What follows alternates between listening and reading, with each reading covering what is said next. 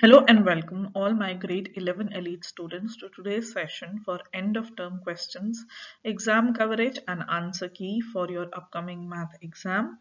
This video is made on the special request of some of my students and subscribers who have asked for the detailed answer key for the exam coverage for grade 11.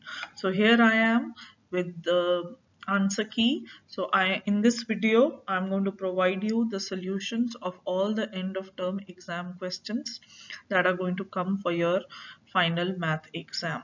So stay glued till the end of the video, like, share and subscribe to the channel if you haven't, and watch the video till the end so that you benefit from the answer key of today's session. So first module that we are going to be looking at and revising is vectors. In this one, I'm going to show you all the answers of the questions. So the first question and the learning objective is to represent and operate with vectors geometrically. So here you see in blue is the question, in red and pink is the solution. So I have given you the answer key for questions 13 to 18 here. So make sure you practice well. Then again, for question 36 and 37, where you need to write a vector as a linear combination of unit vectors, the answer is provided in pink color. So you can check your answer from this answer key.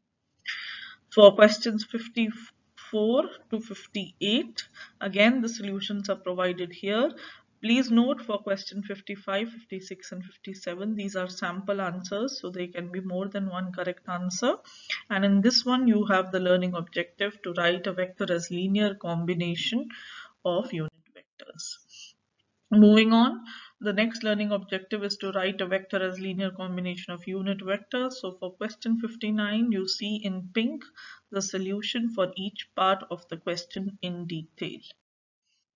Moving on, for question 9 to question 14, where you have to express algebraically and operate with vectors in space. The answer key is provided on the right. Here you see 9, 10, 11, 12, 13 and 14. So first you have to find the length and then you have to find the midpoint. So we have used distance formula for this question, and here are the answers. You can see it on the right side of the screen. Then moving on, you have cross product of vectors in space and you use the cross product to find the area and volume. So the answers are provided in pink for question 62 to 65. 65 solution is given here. And now we move on to module 2, polar coordinates. Here you have a question on graph points with polar coordinates, question 14 to 21.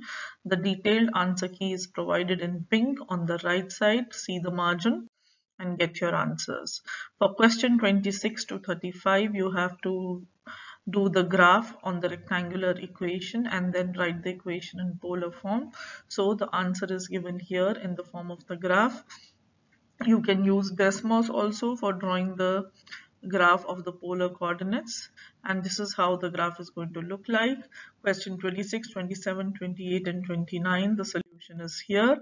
For question 30 to 35, the graph is here, where you convert between polar and rectangular equation, followed by the graphing calculator question. You can use calculator for this question, where 26 to 29 you have to write and graph the polar equation of a conic given its eccentricity and equation of the directrix. So here you see the ellipse, here you see the the parabola, here you see the parabola, here you see the hyperbola. So question 26 to 29 can be done using a graphing calculator, and these are the solutions you are going to get for the same. Moving on, you have to match each polar equation with its graph. So the matching has been done here for question 30 to 33. And here the learning objective is to write and graph the polar equation of a conic given its eccentricity and equation of the directrix. So for question 30, the answer or the graph which is matched is D.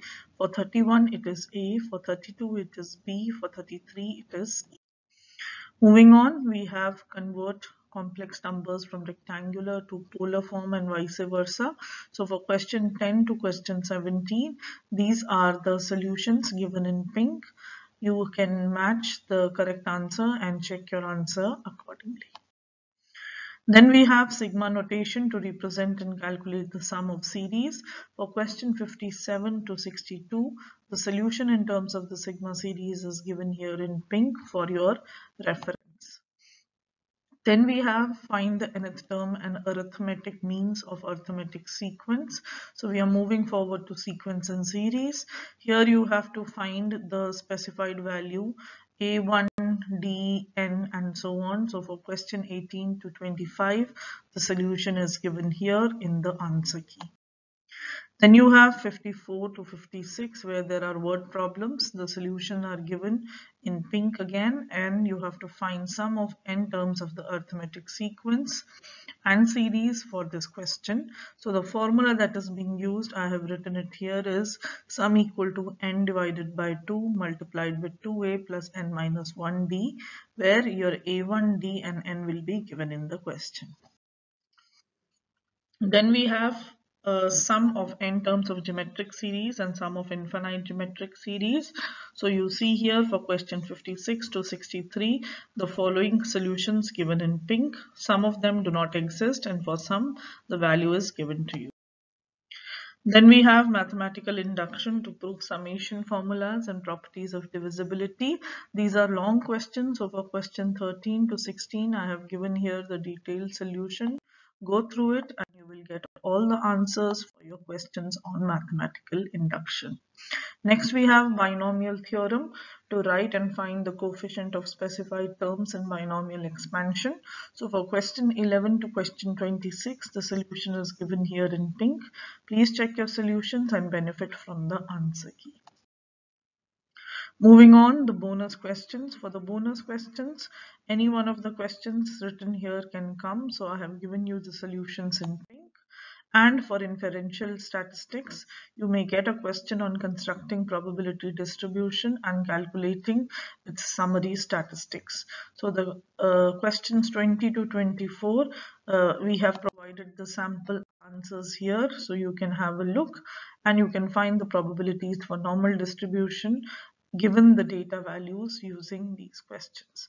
So the graph is also given, the value is also given, so solutions are in pink for you for the central limit theorem to find probabilities as well. So make benefit from the answer key. Moving on, use the central limit theorem to find the probabilities. So for question 12 to 15, the minimum sample size needed is given to you in pink, so that you can get your answers for the normal distribution and normal approximation of binomial distributions for question 7, 8 and 9. Similarly, use D distributions to find confidence intervals for the mean. Question 7 to 12, you are given the solutions in pink, so you can benefit from the answer key and match each graph to the corresponding correlation coefficient. So the matching has been done for you in pink, and the learning objective that has been met with this question is to measure the linear correlations for set of bivariate data using the correlation coefficient and to determine if the correlations are significant. Next we have inferential statistics bonus question. Question 8, 9, 10, 11, 12, 13, 14 are the bonus question, the answer for which is provided on your screens in pink, so you can check your answer.